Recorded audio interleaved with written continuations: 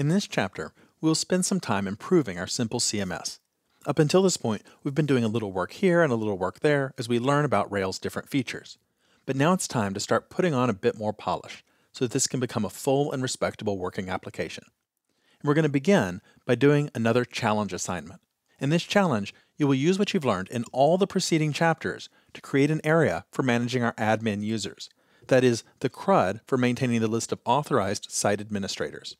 We never created the admin CRUD, and now that we've set up our user authentication, we're ready to do it. You should have acquired all the skills that you need for this challenge. It's an opportunity for you to apply and review everything that we've covered so far. This is what real web development is like. Let's go over the requirements and goals of this challenge.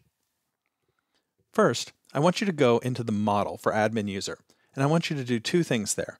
I want you to define a new method called name, which will simply return the first name and the last name of the admin user with a space in between.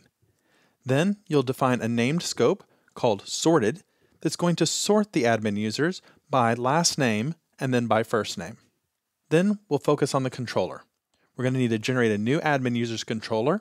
Once you do that, you'll want to remove the auto-generated routes that Rails will create for you because we're using that default route. And then you'll want to use the admin layout for your controller. We created that layout previously. You'll restrict access to all the actions in this controller to only be accessible by logged in users. And for the actions in this controller, you're going to have index, new, create, edit, update, delete, and destroy. Notice that there's no show action in there, so you won't need a show action or a show template.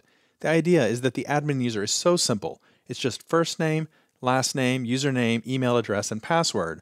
We don't need a whole page to show that information. We can just do that from the index page. So we'll be doing without a show action. On the index page, you're going to display the admin users, and you're going to sort them by last name, then by first name, using that named scope that we set up earlier. You'll want to try to write all the other actions yourself, from scratch. You can go back and take a peek at some of the other code if you need to remind yourself how to do something, but try not to copy and paste. Try to write it fresh.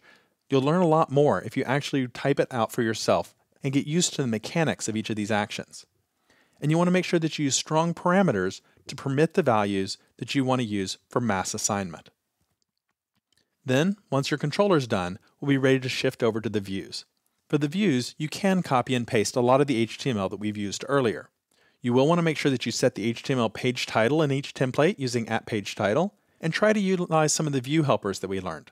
Link to, mail to, pluralize, and cycle are all ones that I think you can make good use of. And utilize the form helpers that we learned. Form for, label, text field, password field, and submit tag all have a role that they can play here.